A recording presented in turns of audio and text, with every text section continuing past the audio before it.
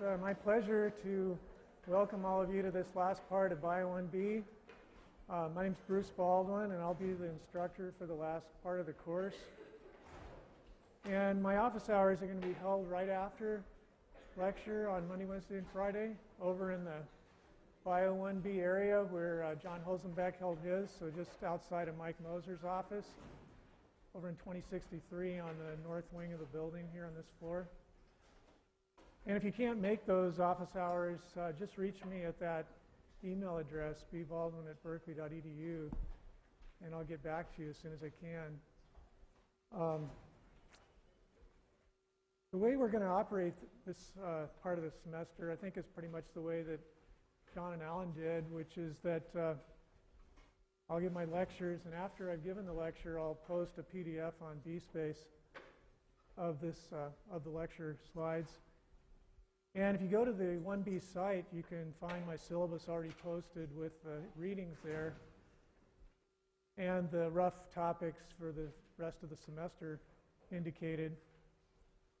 But the exam's going to be on the lecture material. And of course, the lectures are being videocast here as well. But I really highly recommend you to read the readings to get a little more context and fill in a lot more detail about the topics I'm going to go over, because the book is actually excellent. I was really surprised to see how good it is for the botany part of the course. So I highly recommend you do read those readings. So just curious here, how many of you have ever had exposure to plant and fungal diversity, say in high school biology? Can you raise your hands if you have? Actually, more than I guessed. This is often an overlooked topic, and but it's actually central to biology. You know, many students feel like this is just something they have to get through, but you know, plants are responsible for our oxygenated atmosphere, for our ozone layer that protects us from UV radiation, for essentially all of our food, and actually the bulk of our medicines, pharmaceuticals, which are either based directly on plant products or botanical products, or in many cases were inspired by those products. And if you're interested in learning more about that, there's an excellent course in medical ethnobotany, IB 117, that Tom Carlson teaches here in fall and summer sessions that has been really valuable to a lot of aspiring physicians, medical types. And it might be interesting to know for you that back in the 1700s, 1800s, that any self-respecting physician would also be, at least at some level, a botanist. And the people that really led to the creation of botany as a field were physicians. MDs were some of the first really major contributors. So the relevance of this to biology and medicine is really important, and I hope that becomes more clear as we go along. So are there any questions about the overall sort of way we're going to proceed here? Yeah. Yeah, the lecture material only, but the readings supplement the lecture to give you a little more context, flesh it out a bit better for you. So I highly recommend that. Sure. So today what I'm going to do is just basically give you an introduction to what are plants. That may seem like an absolutely ridiculously simple question, but it's not really. And then we're going to start right into looking at some of the coolest of the botanical organisms in the broad sense, the fungi, some of their important characteristics and the major groups, of which there's been a lot of advances in recent years. So what we call plants, and what really kind of dictates the overall subject matter for this part of the course, really goes all the way back to Aristotle, to the ancient Greeks. Aristotle concerned himself with what animals were, and basically defined animals as groups, I'm paraphrasing here, but more or less organisms with sensory and perceptive capabilities that could move freely about, could experience pain and pleasure, fear, could respond quickly to stimuli, that sort of thing. Those were the animals. The plants are everything else. Okay, the residuum. The things that also share with the animals this ability to nourish themselves, take care of themselves, reproduce, but don't really have anything going on up here. You know, they're pretty much devoid of sensory and perceptive capabilities. And this was more or less enshrined in the taxonomy by Linnaeus, who's been considered the father of taxonomy. He was actually a physician, as I was just mentioning, also a botanist and a zoologist. And he came up with three major kingdoms of existence, formal taxa. One of them was the mineral kingdom, which is the non-living kingdom, and we'll leave that to the geologists and such, but also the animals and the plants. So that view came about, Linnaeus, that's about the mid-1700s. So we have this view of animals as things that can move about, have sensory and perceptive capability. The name animal, the etymology literally means soul, so things with a soul, whereas plants don't have a soul. Zoology is science focused on animals. Plants is basically everything else, as I just mentioned, and botany is the science focused on everything but animals. So botany has really had a huge scope of focus organismally throughout history. And it wasn't until about the late 1960s, a little over 40 years ago, when microscopy became a lot more advanced. We have electron microscopy coming into the scene, and people really get into the details of unicellular organisms, that this five-kingdom view of life was proposed. And in here we have, again, the plants and the animals, but pulled out of the plants are now the fungi. These other groups, this major group of things that don't move freely about but are non-photosynthetic, that are not autotrophs, they can't produce their own food. And these are the main multicellular groups here. And then among the unicellular groups, there were two major groups. One, the protista, basically was all of these unicellular life forms that were becoming much better understood. There were eukaryotes, and then the Monera basically takes in all of the prokaryotes, which are unicellular organisms. We're talking here about what's been loosely called bacteria, and some people would include viruses there, but we can debate about whether those should really be considered forms of life. So just to make sure everybody's on the same page here, the eukaryotes, this literally means, U means true. So these are the true nuclei bearers. Karyon refers to a kernel or the nucleus. So these are organisms that possess a membrane-bound nucleus where the nuclear chromosomes are located, and membrane-bound organelles that are important for various metabolic processes. For example, our mitochondria are organelles where respiration reactions are located. And those organisms that are photosynthetic then have plastids, chloroplasts, for example, where the reactions of photosynthesis are localized. So those are eukaryotes. And as I mentioned, they include the protists, the animals, plants, and the fungi, 4 of the 5 kingdoms. And then the prokaryotes, before the nucleus, literally, these are things presumably more primitive that lack a nucleus and membrane-bound organelles, and just this one kingdom, the Monera. This is the system that was in place when I was a grad student, when I first was involved in teaching botany as a GSI. And this pretty much held in place until the 1990s. And what happened to change this view was that in late 1980s, that Kerry Mullis basically figured out the idea of PCR while he was tripping on LSD, and that became the method by which molecular biology underwent this huge revolution, and we were able to sequence the DNA relatively easily for a wide array of different organisms. And we didn't even have to isolate those organisms. You can imagine a lot of these unicellular organisms, very difficult to actually isolate. If you can't culture them, it's going to be very difficult to discover them. And so there was a huge amount of undiscovered diversity among the unicellular organisms that was discovered by PCR, just environmental PCR, where we actually are amplifying DNA out of raw soil samples or seawater. And all of a sudden, all this life became evident that nobody had even seen yet. And what that revealed was that there was a major oversimplification of this view of the prokaryotes. Prokaryotes actually broke into two major domains of life, what we could call the true bacteria here, and then this other group called the archaea. These, and the name refers to archaic, this presumably ancient group that has really bizarre biology that seems to predate the oxygenated atmosphere in many cases.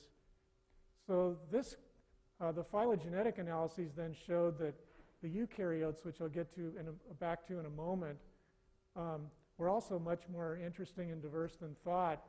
But they represent basically a group on par with diversity to these two major groups of prokaryotes. So the prokaryotes are just vastly more diverse than people thought. They broke into two really ancient divergent groups. Here you can see a rooted tree of life, and the rooting of the tree of life is not a trivial exercise because you don't have an outgroup, obviously, to life. You can't use rocks or minerals for that. You get into how one does that, but it's not easy and very controversial. But the bacteria then are here, and here you can see the archaea in this analysis coming out sister to all the eukaryotes. So in this view here, we see that actually the archaea are more closely related to the eukaryotes than they are to the other prokaryotes in the bacteria. So that was a real surprise, and there's some controversy about this, that perhaps the archaea, or that there may be genes that have been inherited by horizontal transfer from both of these groups that were invested in the original eukaryotes. But the main point here is that they're just these two major groups of prokaryotes. And the archaea are really cool because these include the extremophiles, which literally mean the lovers of extreme conditions. Phile just means love. And this is basically a category that includes the majority of these archaea.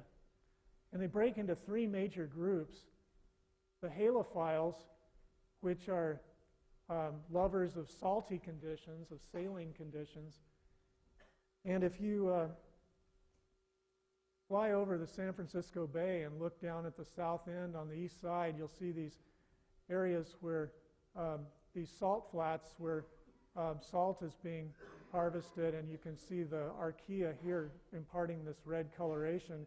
These are organisms that generally can't survive except under really high salinity, which would be at such a high level that a self-respecting eukaryote would have their DNA and their proteins denatured. It would be a total disaster, be fatal.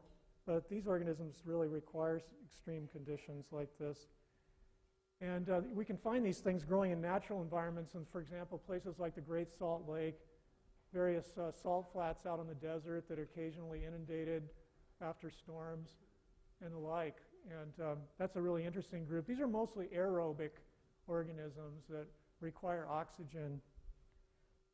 The thermophiles are another major group, and these are even more fantastic, really, because these require such warm conditions that they would essentially, boil alive, or basically cook any eukaryote. And these are found in such places as these hydrothermic vents down in rift zones at the bottom of the ocean. These black smokers here, where it can get up to 120 degrees Celsius, well over boiling. These are basically primary producers down in this interesting ecosystem at the bottom of the ocean, where we have some bizarre eukaryotes as well. And then we also find these things around actually volcanic vents, and these hot spring situations and geysers, like in the Yellowstone area, around the Old Faithful Geyser Basin and places like that. And some of these guys are actually able to, they're autotrophs that are able to produce their own energy from hydrogen sulfide. So they're able to make use of chemicals that are poisonous to us. So these are really pretty amazing organisms. And then also there's a group called methanogens, which live in the guts of ruminants in an anaerobic environment. Oxygen is deadly to these things. and they help cattle and other ruminants digest cellulose and the like, so they're really important ecologically, and they produce methane as a waste product. That's where the methane that we associate with cattle comes from in part. And interesting sort of circularity here is that these archaea, these extremophiles, are actually responsible for PCR. So the DNA polymerases produced by some of these thermophiles are stable at boiling temperatures, as I mentioned, and that allowed PCR to actually be feasible because you have to denature the DNA during these cycles of DNA denaturation and then amplifying or annealing the primers and extending the primers. And it's originally Thermobacillus aquaticus from Yellowstone National Park that was used to allow for PCR. So this archaea group was discovered because of the archaea. And without the archaea, we wouldn't have discovered the archaea. So it's kind of an interesting situation there. Now, taking the archaea aside, the remaining true bacteria are no less interesting in terms of their metabolic complexity. In fact, they show every major mode of nutrition and metabolism, even more so than we get in the archaea, because none of the archaea are capable of photosynthesis, true photosynthesis, where we're taking the energy from light and using that to fix inorganic carbon into sugars. That's only something that the cyanobacteria, this group here, has figured out how to do in a major way. There is another minor example, but this is something that the cyanobacteria innovated, the capability for photosynthesis. And it's because of these cyanobacteria that we have an oxygenated atmosphere, which arose about 1.8 billion years ago and allowed for the eukaryotes to really come into being. And these cyanobacteria are also really important for nitrogen fixation. You're probably aware that our atmosphere is mostly comprised of nitrogen gas, but that nitrogen is unavailable to organisms. And it's only through the action of nitrogen fixers, like these cyanobacteria, that we have nitrogen available, which is an essential nutrient for organisms. And it's easily lost from ecosystems by it's easily leached out of soils, for example, so it's really critical functions here. And as we'll get to next time, the cyanobacteria are responsible for all of our photosynthetic eukaryotes, essentially. That may sound a little strange, but we'll get to that. And in good time here. Okay, so I think that you've been already introduced to these concepts of major modes of living, the autotrophs and the heterotrophs in the ecology part. But I'll just review this briefly. Basically, autotrophs are organisms that can generate their own food from inorganic materials or for non-organic without the requirement of non-organic sources, basically. So the photoautotrophs, including basically the cyanobacteria that we talked about so far. I just mentioned them. The chemoautotrophs, I alluded to those. These are things like sulfolobus here, which I realize kind of looks like a pepperoni pizza here, but that's actually a cell. That's one of these archaea that can basically derive energy from hydrogen sulfide. And the heterotrophs then are basically everything else that feed on either or other organisms directly or on the products of those organisms, so organic substances. And of course, we don't really understand exactly how life evolved, the original organisms, but it's thought that the original organisms were heterotrophs, and they were feeding on organic compounds that were produced by non-organic means, but not by living organisms, so in some sort of primordial soup. But subsequent to that, after the evolution of autotrophs, the autotrophs, which are going to be what we're going to really focus on in this botanical part of the course, after the fungi, they really kind of created the conditions for life to exist here to a great extent. Okay, so this again is just that five-kingdom system. in the context of now this three-domain system. Now, a domain is not really a formal taxon. It's an informal group, but these are good groups. The bacteria, the archaea being equivalent to the old Monera, all the prokaryotes here. And then we consider all the eukaryotes a single domain of life, including these old four kingdoms that are no longer recognized as kingdoms per se. And this kind of lumping all of these groups into one big eukarya doesn't mean that those eukaryotes are less diverse than we thought before. It's actually that they're even more diverse and more complex in their relationships, and that this is a vast oversimplification here of the relationships of eukaryotes to just put them into those four cubbies. And here you can see the overall tree of life and sort of, well, it's rooted here, but it's laid out in sort of an unrooted general perspective with the archaea here in pink. These are those extremophiles and relatives. The true bacteria, including the cyanobacteria that I mentioned that are photosynthetic. And here's all the eukaryotes up here in gray.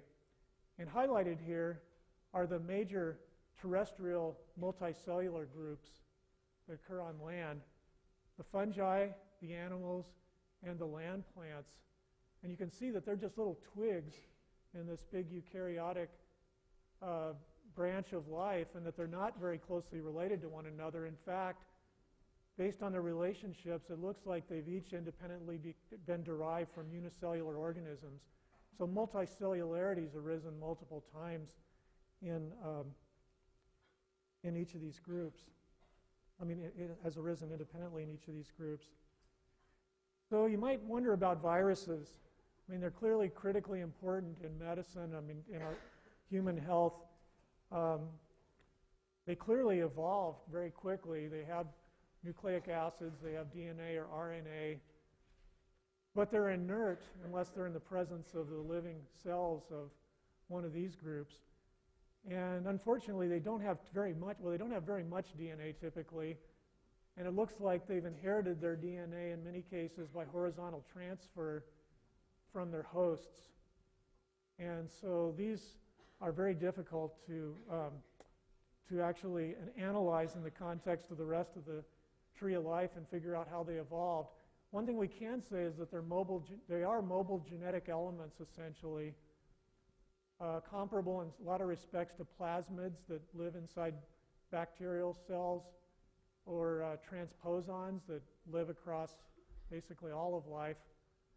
And they may have their origins from such things as plasmids or transposons, but we're not sure. And they may have various different origins. So they're sort of left out of this picture, but we're not considering them unimportant. They're just difficult to include. Okay, so now I want to just give you a general perspective on the organisms we're really going to focus on for the rest of the semester. So first off, we're going to talk about the fungi, as I mentioned here, which used to be called plants. Nowadays, people that study fungi are called mycologists rather than botanists. M-Y-C-O-L-O-G-Y, mycology, is the study of fungi. And some botany departments that still exist usually include mycologists. For example, our plant and microbial biology department includes a couple of mycologists there. So this Linnaean or Aristotle, holdover from the ancient Greeks, is still seen in our departmental organizations. And then the so-called algae, which are basically marine or aquatic, typically marine or aquatic photosynthetic organisms. You can see that they fall out all over the place, that they're not a monophyletic group or a clade, and that the algae are much, much more widely scattered in the tree of life than anybody guessed prior to this molecular biology revolution back in the 90s. But as we'll get to next time, they're actually in some regard more closely related than they appear based on this tree. So that's when we start talking about the origin of photosynthesis next time. But just keep that in the back of your mind.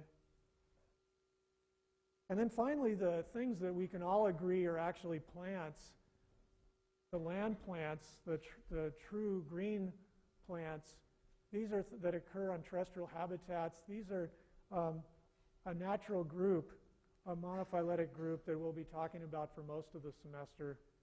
And you can see that they're closely related to some, but not all of the algae.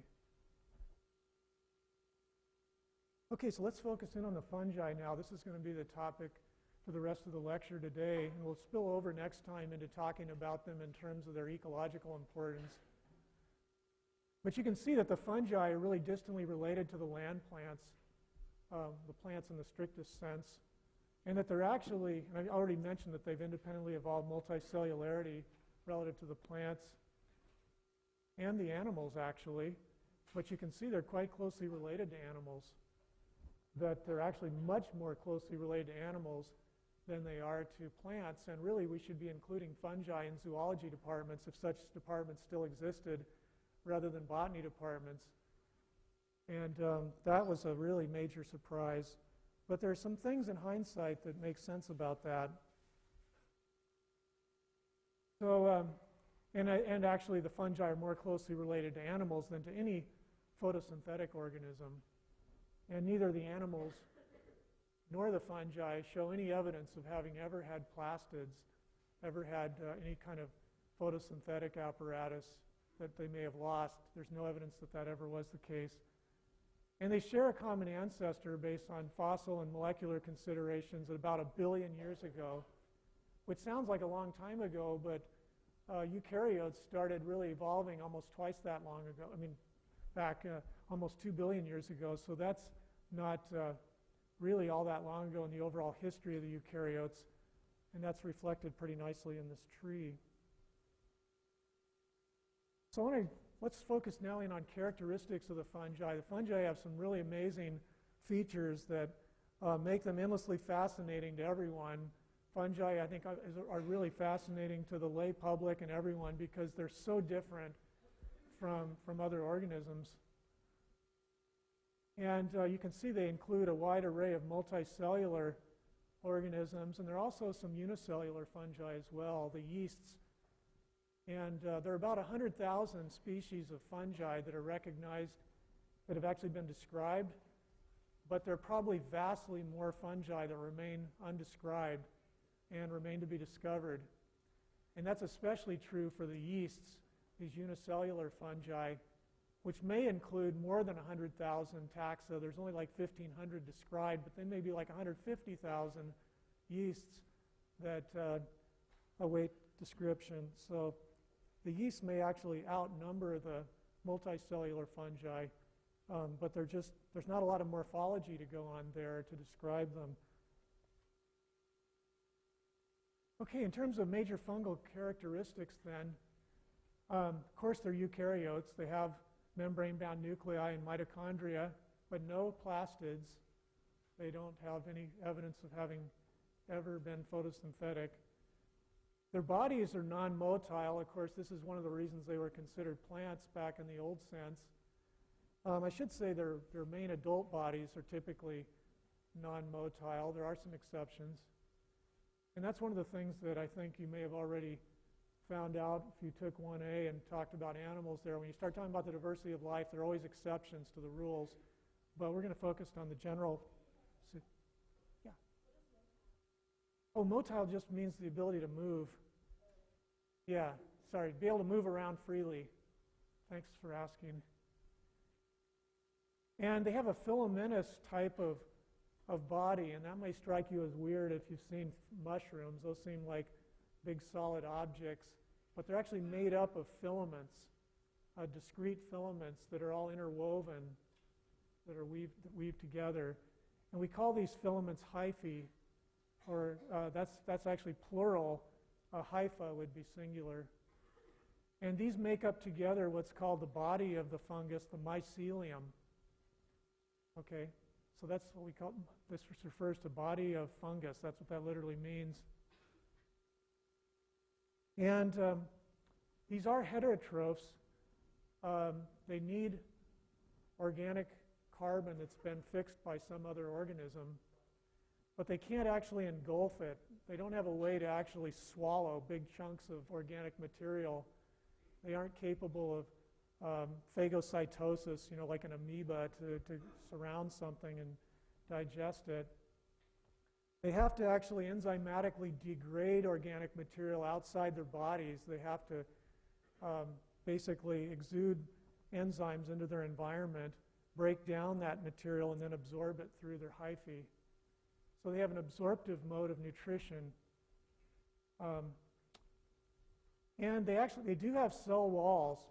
Now remember, animals don't have cell walls.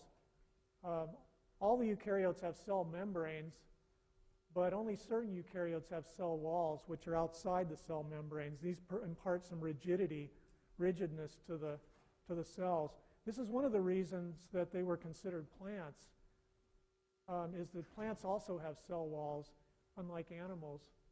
But these cell walls in fungi are comprised mostly of chitin, which is the substance that makes up the exoskeletons of arthropods like insects and crustaceans. So fungi actually, as one of their major constituents, they share a lot with the arthropods, which you probably didn't realize, but that's a pretty interesting similarity there. Unlike in plants where the cell walls are made up of cellulose. Now both chitin and cellulose are complex carbohydrates, but they have very different composition. And it's a real fundamental difference here between plants and fungi. Also, the fungi store their carbon as a complex carbohydrate like plants, but in plants they store their carbohydrates as starch. Whereas in fungi they store it as glycogen, just like we do. So they share with animals this storage substance of glycogen. So that's another interesting similarity with animals, actually with all animals here as opposed to just some here. Okay, the life cycle of fungi includes spores. And in this regard, they're similar to plants. Plants also have spores in their life cycles. And that's one thing that has been pointed to as a botanical or plant-like feature, even though it's not diagnostic of a close relationship with plants. And I already mentioned that they're both unicellular and multicellular. Okay, so any questions about characteristics of fungi? We're going to get into a little more of that in a second here. So here we see some fungi hyphae. Here you can see an enlarged piece of the mycelium where you can see these individual filaments making up these. I'm sure you've seen this sort of thing on moldy food and such, and it looks pretty disgusting when we're looking at it, just with our bare naked eyes. But when you get down to the microscopic level, it's incredibly neat. And as I mentioned, these hyphae are, well, I don't think I mentioned they're tubular filaments, and they grow from their tips. They have a really high surface area to volume ratio. The importance of that is that they can really come into contact with their environment very efficiently. There's a lot of surfaces in contact with the environment. That's critical because they have to digest their food outside their body, and so it's in part, so they have this contact, their surface area to volume ratio is crucial, enhances their absorption. And you can see that the mycelium is extensive in the case of some of these macrofungi underground. What we see on the surface is just the tip of the iceberg. The vast majority of the mycelium is not the fruiting bodies where the sexual spores are produced, but usually what's in many of these terrestrial fungi, the subterranean part of the organism that's in contact with substrate that they can digest. They're just getting their fruiting bodies here up into the atmosphere so they can disperse their spores. Teleologically speaking, that's the end result of that. Okay, and here you can see the development of the fruiting body of a typical mushroom. And this is obviously not at a typical rate here. This is accelerated greatly, but I want to make the point that the fruiting bodies of fungi can develop incredibly fast. So when they go to produce sexual fruiting bodies like this, they really invest a huge amount of their energy in this, and it can happen in a matter of hours that you can see the emergence of a fruiting body. So it's basically an overnight phenomenon, and I think you probably maybe seen that in your own experience, but it's a pretty amazing capability of fungi. And here just we see a little bit of detail of the fungal hyphae. And there are a couple of major types of hyphae that we see, and these break out phylogenetically. So there are certain major groups of fungi that have this type and other major groups that have this type. So this is actually helpful to understand relationships of fungi to one another. So there's one type called cenocytic, and this is basically where the filament is completely open inside. There are no partitions or septi that break up the hypha into cell-like units. So we have an open cytoplasm inside the hypha, and we have the nuclei in here not separated from one another by cell membranes. The alternative to that are these septate hyphae, where you can see these septi that do break up the hypha into partitions. But I don't know if you can see it from the back of the room, but there's a little hole inside these septi in the center of these partitions that allows cytoplasm to move freely through. So they do have some partitioning of larger parts of their cells, like the nuclei here, but cytoplasm can move freely through here, and so the hypha is still capable of rapidly mobilizing resources to growing places. For example, if they're going to produce a fruiting body, they can shunt resources quickly to different parts of the hypha. Yeah. Well, we don't really have cells in the typical sense in fungi, and it's a different kind of situation, really. You can think, though, of each of these partitioned off areas as cell-like. They are cell-like in a sense, and we'll get more to that shortly. So, but fungi are weird. I mean, just face it, they're not like you and me. They're very different, and not like plants in this regard. They really do have an unusual biology. And they're not all a bunch of decomposers like you might have heard in high school biology. I mean, we obviously know there's some really horrendous parasites as well. They are parasitic on living organisms in part. But there are actually even some predatory fungi. It's probably hard to realize that a fungus could be a predator, an active predator. But there are some of these specialists in this one group of ascomycetes. We'll get to that part of the fungi later. It's the most diverse group that actually produce these hyphal loops that can actually act as nooses. And you can see here a hapless nematode that's unfortunately trying to get through one of these hoops, and now it's constricted around it, and it's digested then by the fungus. So there are some really bizarre innovations there.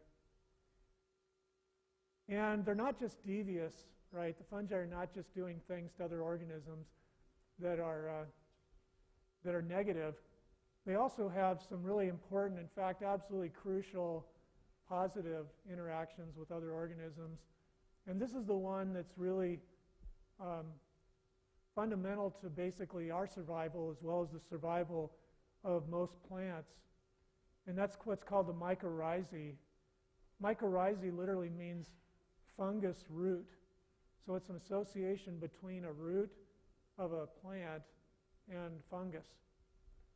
And it's a mutualism. So it's a type of symbiotic association that's actually positive to both partners.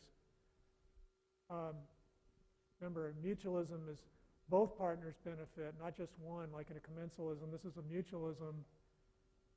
And what you can see here is a fungal hypha that's in contact with root cells of a plant here. And what the fungus gets out of this association with these plant cells is that it actually gains carbohydrates. It's getting food from the plant. And that might seem like a bad thing for the plant, but the plant's gaining inorganic minerals and some really crucial ones like nitrogen and phosphorus that are difficult, that can be limiting in the environment, that the fungus is really efficient at absorbing. And it can also, it's very efficient at absorbing water as well. So the plant gets a lot out of this association, and we know that because if you prevent this association from forming in plants, they do much more poorly in most cases. There are some plants that don't need this, but the vast majority of plants need this kind of an association. And there are a couple of types of these mycorrhizae. One's called ectomycorrhizal, ecto just referring to being outside the root. So these are fungi that don't actually penetrate the individual root cells. They just cloak the outside of the root, and their hyphae will penetrate between the cell walls, but they won't go inside of a cell wall. So you can see here the different cells of the plant root, and this is the hypha. You can see they've intruded in here, but they're only going into the intercellular spaces between the cells, and they're not actually penetrating the cell walls. And we see these type of fungi, which is a special group, set of lineages, associate with the roots of trees in temperate or boreal environments. So non-tropical trees, both conifers like pines and spruces and things like that, as well as hardwoods like birches, etc., oaks and other flowering plant trees in temperate regions. Okay, so those are the ectomycorrhizal fungi. Now the vast majority of plants have this type of association. So all the herbaceous plants, or plants that don't produce wood, herbs, and a lot of tropical trees have this type of association called an arbuscular, it's an arbuscular mycorrhizae formed from arbuscular mycorrhizal fungi. Remember, the association between the plant and the fungus is called the mycorrhizae, or mycorrhiza, singular, and we call the fungi by that name, mycorrhizal fungus, because only particular fungi will have these types of associations with plants. And here you can see that the fungal hypha not only goes in between the root cells of the plant, but also penetrates the cell wall. So here you can see this weird tree-like branching pattern of the fungal hypha where it's coming into contact with the cell membrane. And you can see this really dense area here where these dendritic or tree-like branching patterns of the fungal hypha are in contact with the actual cell membrane of the plant. So they've penetrated the cell wall, and then they're covering the outside of the cell membrane. They're not penetrating the cell membrane of the plant cell. They're not puncturing it. They're just covering it. And so they have a lot better contact area with the plant. And there's a lot more surface in contact here for transferring substances. So that's the more common association. And we see this type of association in more than 80% of plant families, including some of the earliest diverging plant families. So these guys were probably critical to the original colonization of land by plants, of terrestrial plants. And so this particular group is actually just a few, there's only a couple hundred species of these types of fungi that we know of today, but they're really important. And here you can just see a cartoon of this tree-like dendritic pattern of the fungal hypha, and it hasn't punctured the cell membrane here. You can see the cell membrane of the plant root just running along the outside there. So it's just sort of like sticking its fingers into a sort of cushion-like situation here where it's not puncturing but just getting in contact. Okay, so a little bit of time left. I just want to introduce you to the 5 major groups of fungi. 4 of these we actually recognized in the past, but one of these we didn't until DNA evidence. And you can see that the fungi form a monophyletic group. So here's the root of the fungal tree right here. It's laying on its side. And these are the 5 terminal groups with examples out here. We have 2 major clades of the big macro fungi that produce these big fruiting bodies that are sister to each other, the Ascomycota and the Basidiomycota, these being the true mushrooms, and these being the sac fungi. I'll show you some more examples in a minute. But these are the ones you're probably familiar with. And then I'll talk about these in a moment here. This includes most but not all the organisms that have been called fungi in the past. And you're going to see some things in lab this coming week that are things we used to think were fungi but turn out not to be. But they have kind of similar lifestyles. So here's the sister group, the Chytridiomycota. These are organisms that have been called chytrids. That's the shorthand name. And there are only about 1,000 species of these, compared to like 65,000 of these and about 30,000 of these. So really small diversity. But they're very interesting because they're one of the early diverging lineages here. And it was questionable whether they were even really fungi in the past, but the molecular data really nailed that down. And here you can see some of these chytrids. They're really interesting because they're the only group of fungi that has spores and gametes that can actually move around with flagellae that have a single flagellum, whip-like flagellum. And in that regard, they're really similar to some of the close relatives of animals, and, I mean, in unicellular forms, I should say. They, this whip-like flagellum is something they share with a common ancestor with the animals. So in the broad sense, this big fungal animal group are called the uniconts, which is not a name you have to know, but it means basically having a single whip-like flagellum. And we see that in these chytrid zoospores. And here you can see a little animation, or it's not an animation, this is actually real life. You can see one of these swimming zoospores, and they can really get it on. They can really move fast. You can see them moving in this. I mean, you have a hard time keeping them in the field of view under a microscope. And here you can see they're being exuded out of the tip of this sporangium here. There's one being exuded out, and as soon as they're released, they take off top speed. And then they can settle down onto the environment, produce these hyphae, and then a sporangium. So they can, some of these have a really simple life cycle. Others produce big filaments. You can see one of these here. This is Allomyces. And the chytrids are really important ecologically for a number of reasons. They're in the soil.